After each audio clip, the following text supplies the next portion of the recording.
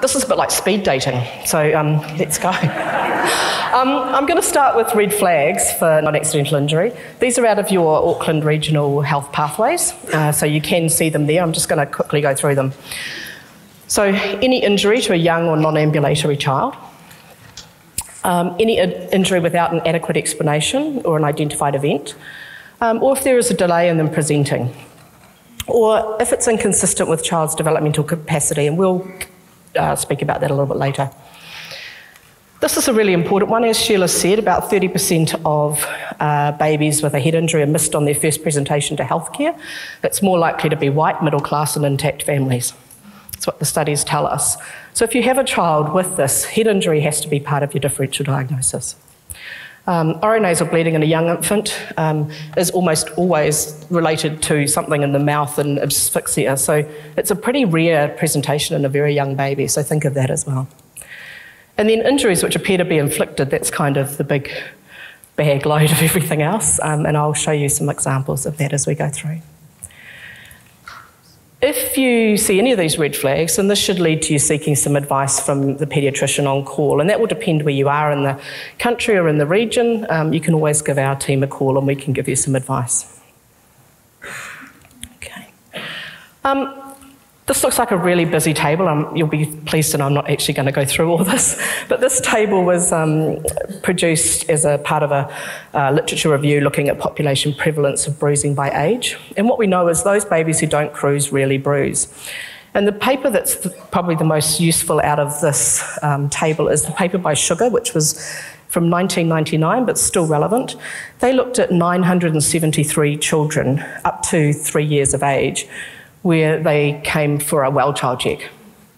So these are just children that rocked up for their well child check and they looked for bruises. And what they found was that bruising was extremely rare in infants younger than 6 months. And in fact, only about 0.5% had bruises. And it was pretty uncommon in children who were pre-ambulatory before 9 months of age, at about 1.7%. And so about 2.2% of babies who were pre-cruisers had bruises, compared to almost 18% of cruisers, and about 52% of children who are walking, defined by taking 2 independent steps or more. So if your baby is not moving, they shouldn't have any bruises at all. So just remember that when you are reviewing children. Hopefully that's not my phone. This kind of leads me to this bruising clinical decision rule, and I'm going to go through this. This is a decision rule that was developed out of some of that previous research looking at prevalence of bruising, but also where we see bruising and what things can help us when we're looking at bruising. We know that bruising is the most common child physical abuse injury.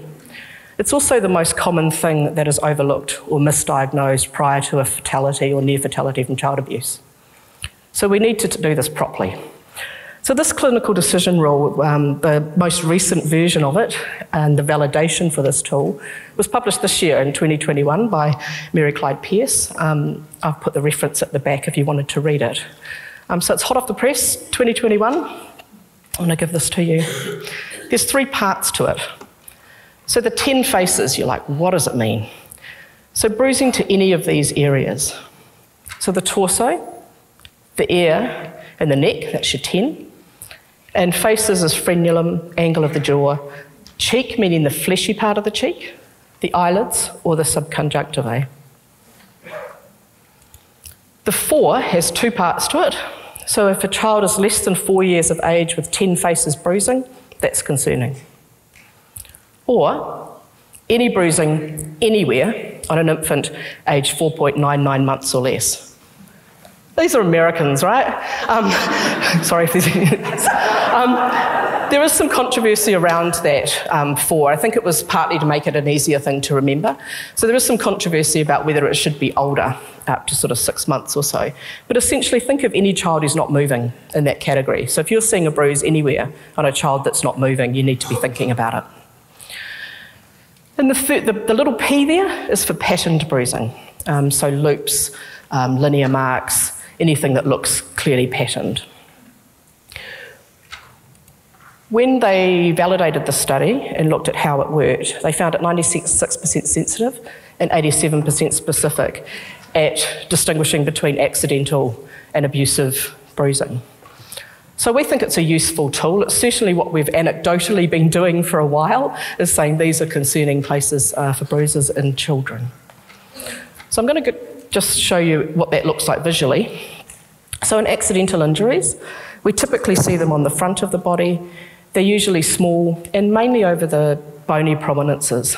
And in children, that's often the forehead, because their heads are relatively bigger and they knock them on things.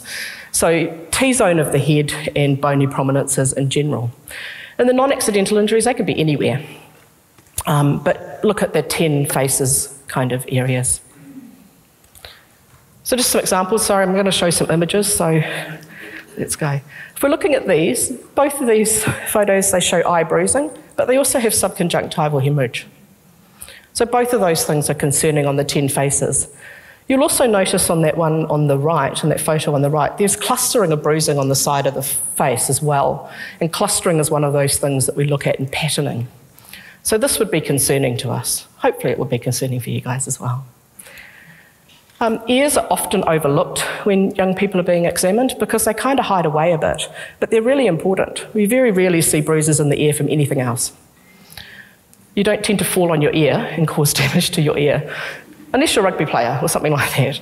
So ears are important. Look behind the ears, and also in the same region, look behind in the scalp as well at the same time and check for any bruising. This is a little cluster of bruises on the torso. Again, that's concerning. Although this is on the leg, it is a linear bruise, and we shouldn't see linear bruises in children, or anyone for that matter. And a little cluster of bruises in the torso. In the mouth, look everywhere in the mouth, so you're also looking at the teeth and gums, but the frenulum, although it can be seen in accidental injuries, and in fact both my children had frenulum injuries from falls, and it's typically a face plant. Okay, so you get that face plant, you often have abrasions, other things in the way. But for children, if you've got an absent frenulum, we think about repeated force feeding. And otherwise we're thinking of direct blows to the mouth can also cause those injuries. So this is a 4-year-old child who has a bruise on the fleshy part of the cheek. He also has significant bruising over the torso. We routinely would think about skeletal surveys up to the age of 2, but in this case, because of the extensive bruising, we also skeletal surveyed this child, which showed some fractures of both humeri. He also had a rib fracture and a toe fracture. This is a little baby with a small bruise on the angle of the jaw, but also to the torso, just by that tape measure. These look like insignificant small bruises, but this is a baby that doesn't move. This child had rib fractures. This is pattern bruising, so tramline bruising. This is a good example of a looped bruise. I'm not going to go into exactly how they form, but essentially the blood presses around the outside of the object and can show you what that looks like and cause tramlines. This is another example of pattern bruising. So this Y-shape or honeycomb type pattern. This is from finger grabbing, so outlining the fingerprint marks. Another example of patterned bruising, this is from a hyperflexion or forced squeezing of the hands, which causes this distinctive pattern of bruising over the palmar eminences, the palmar creases and the interdigital creases. And clustering, don't forget clustering of bruises, even if they're in normal places. Remember, you don't need proof. Your role is to go, this doesn't look right, and I have suspicions. And you run the risk of serious harm if you don't think about this. I've put up some contact details for a rangatamariki, but they are actually on your health pathways. You are protected by law. Make sure you give them all the information though. They would want to know who they are, who the family is, where you got your information from. Don't use medical language. Don't use abbreviations. These are social workers, not medical people. And tell them what the harm is to the child. And we would routinely tell the family we're making a report of concern. You can get a written referral form if you Ring Oranga Tamariki, they will send you this. I'm going to try and get this put onto the health pathways for you so that you can do that. This is just an example of some of what that looks like. It's a good aid memoir if you've never made a report of concern. So hopefully that will go on. That was it really, but that's the paper there. I'm going to hand over to Silvana to do the last bit for us.